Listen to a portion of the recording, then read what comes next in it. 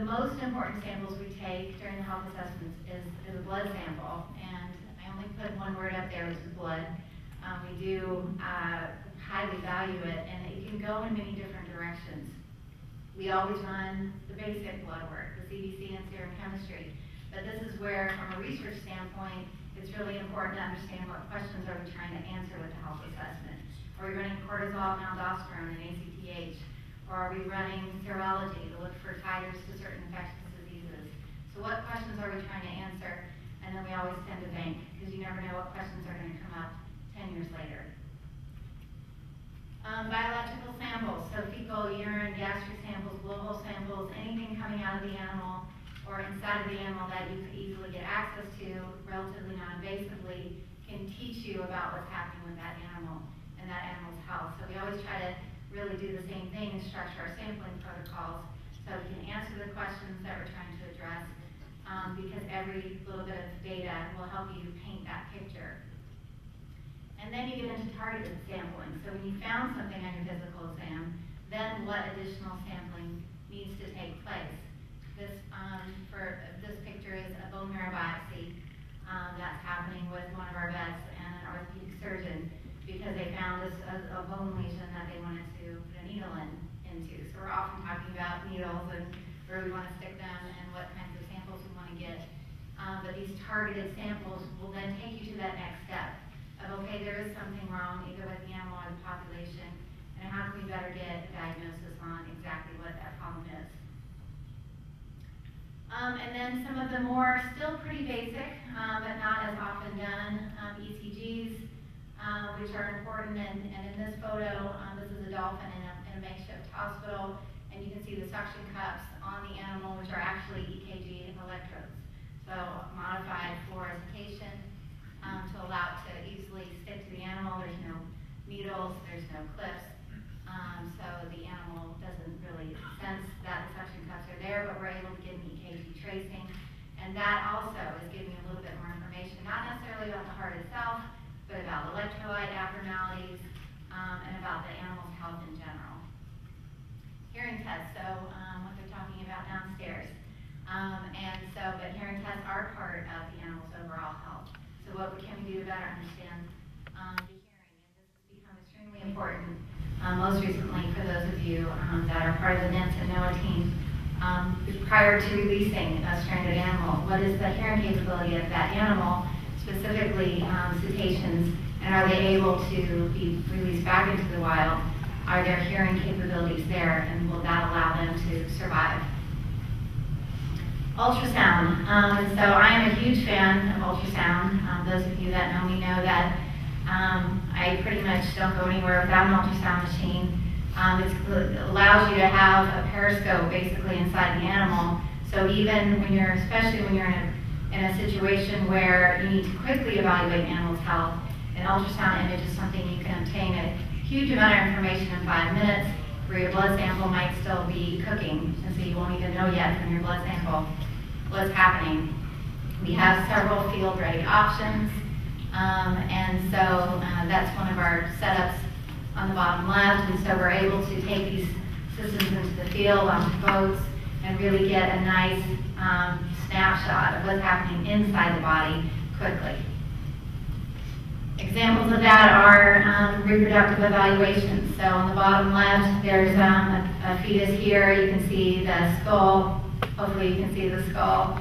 The chest is here, the vertebral. Oh, I just lost my pointer. But you can just start to see the backbone.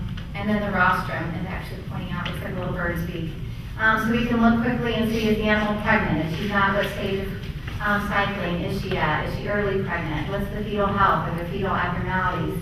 And then if it's a capture and release event, then the biologist can track, was she seen exactly, we can get an estimated due date. Was she seen X number of months later with or without a calf? So you can look at reproductive success in that population if you look at ultrasound of the reproductive tract as well. So that's one example of what you can see on the inside. General organ health, blood flow, it's all kinds of things that you can look at. This is an example of a kidney. We're just turning Doppler on, which allows you to look at blood flow. So the colors are showing the blood flow pattern within the kidney. And then we're able to do some more measurements to look at resistive indexes and get a little bit more sophisticated. But basically, you can do that with just about any organ in the body.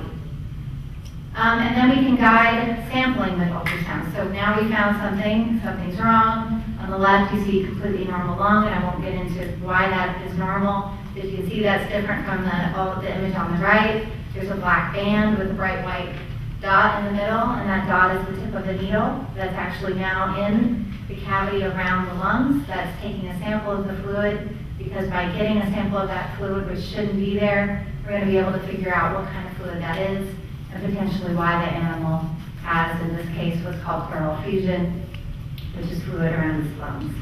So ultrasound cannot just look inside and help us find out what's wrong, but then guide the sampling to be able to figure out exactly why that disease process has begun and at what stage it's at. X-rays, so we're going to start to get a little bit away from the field, and I'll quickly go through these because there's not as field applicable. But X-rays, another way to look inside the body, great for bone, great for lungs, great for traumatic injuries, of course, human interactions, they're good for documenting specific things. But again, looking inside, even a little bit further away from the field, but still applicable to stranded marine mammals for sure, both small cetaceans and pinnipeds. CT exams, so getting a full body CT scan to really go searching for exactly what's going on with the animal. We've worked out protocols as a veterinary community. We've worked out protocols for being able to do this safely on live animals. The top is just a slice through the animal's chest, an actual slice, a CT slice through the animal's chest, so the dark areas are the lungs, the lung fields. The bottom is just a 3D reconstruction of all of the CT data that was captured in about 3 minutes time, very quickly captured, and then reconstructed so you can see the blue lungs that are highlighted just under the backbone. And then just more of that. On the right, there's you can see a cross-section of the animal again, another 3D reconstruction, and we're studying stone disease in this case. So the clusters are stones that are kidney stones, so we can study this disease and track it. This is a case of Brucella, vertebral osteomyelitis or spondylosis, and the arrows are pointing to where vertebral bodies have fused. Again, that was data we collected on a CT and reconstructed. We would not have known that otherwise. You can also do reconstruction and start to fly through certain organs if you have the CT slice capability. So this was reconstructed from a CT set through a dolphin's chest, and now we're flying through the airways. And so you would be able to identify lesions that were in the airways by doing this, where otherwise you wouldn't be able to see inside the lungs unless you took a bronchoscope and actually placed it there. And then bronchoscopy, of course, itself could also be performed. And then finally, nuclear medicine, which is really very much more specific. That would be more applicable if you were trying to answer a question or really look at an individual animal's disease process. In this example, we were studying renal function in a single animal, a group of animals. On the left, you see these two blobs. Those are the two kidneys, and each image represents a series, a 30-second capture of a radioisotope that was taken up by the kidneys and then excreted through the kidneys. And so that radioisotope, which is called MAG3, is specific for the kidneys. So it should go to the kidneys, both kidneys should take it up, so both of those blobs should be equal, and then it will start to be excreted out of the animal's body. So on the right, you can see the blobs aren't equal, the kidney uptake is not equal, and in fact, we're missing part of the kidney uptake on the right side. So we can look at function, not just structure. And that's really the bottom line. This is just one example of how we can look at the function of the organs, not just the structure. And again, this is getting pretty far away from the field, but still applicable to the way we evaluate their health and the way that you can evaluate an individual animal's health and then extrapolate it back to a population. And then finally, MRI, and this is the Marine Mammal Center has done an amazing job leading the way and looking at the effects of dimaloic acid on sea lions. This is a dolphin, of course, but MRI is becoming increasingly important for things like toxin exposures and what impact does that have with domoic acid, specifically on neural function and neurostructure. And then you can even layer on nuclear medicine, much like we looked at just for the kidneys. You can layer on nuclear medicine effects and then look at function in addition to structure. So there's a lot of possibilities for looking at the animals with different modalities. And really the bottom line, and what I hope I was able to demonstrate, is that we're able to do pretty much anything that is currently being done in veterinary medicine and applying it to a large number of marine mammal species. There are limitations based on size and anesthesia and aggression and all kinds of other things that we can deal with, but some of the obstacles are more difficult to overcome.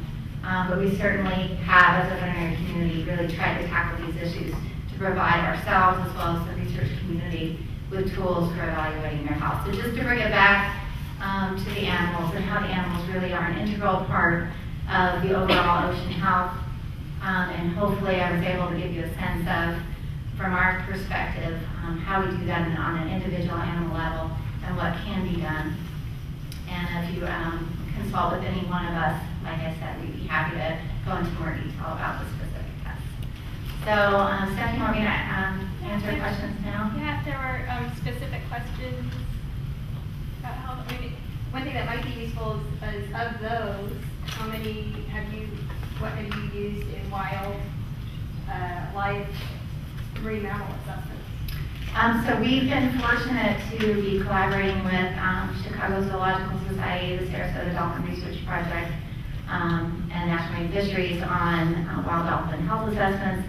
We've been able to apply almost everything, pretty much once you got to CT, not then, CT and up.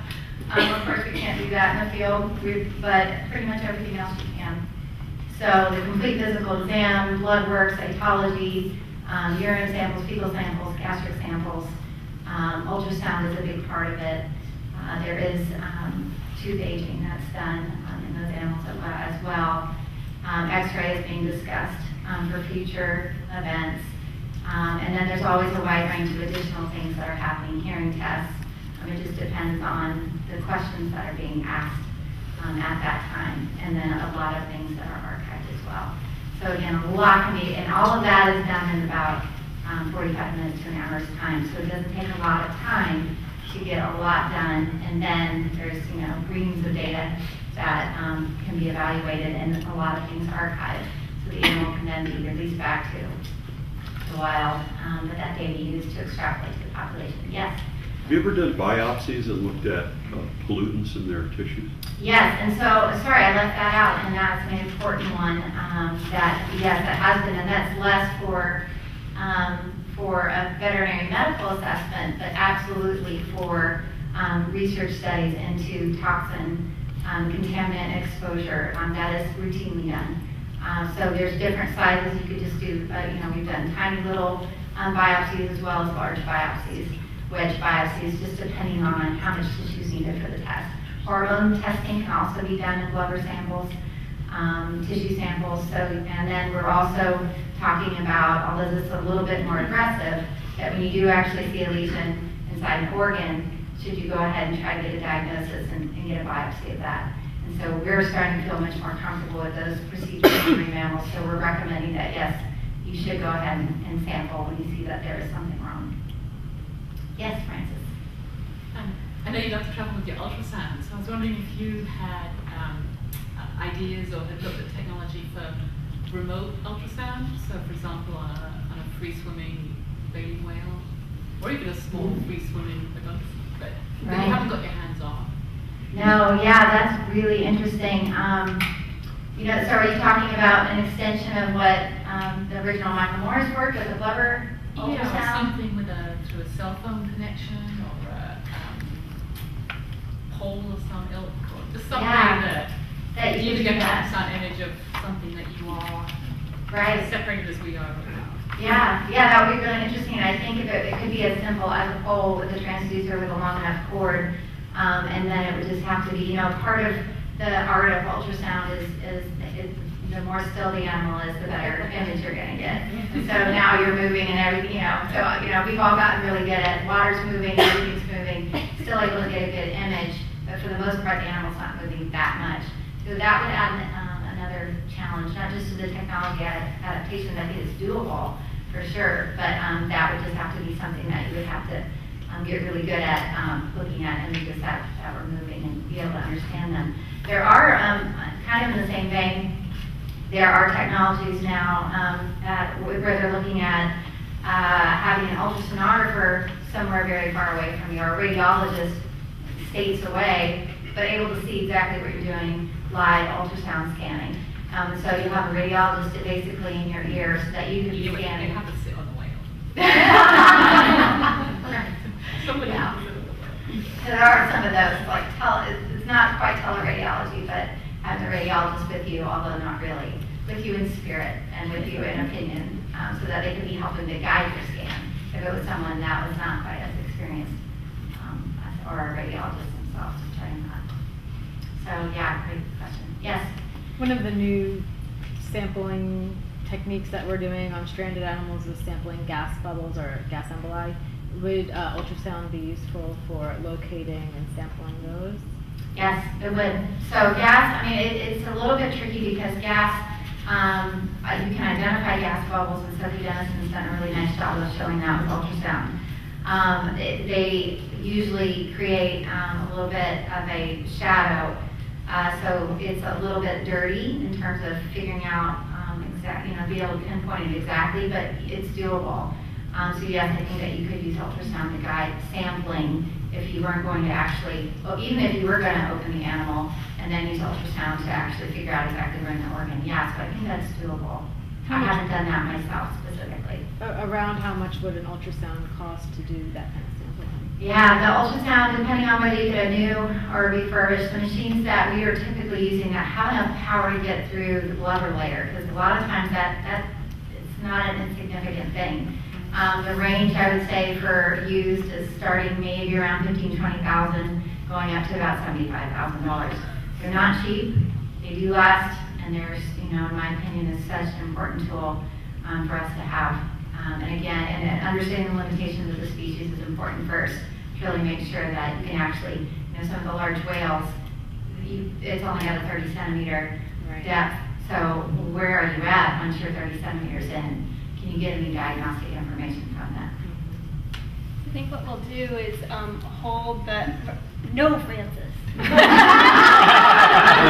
What we'll do is hold the rest of the questions for discussion, but please keep them fresh on your mind because this is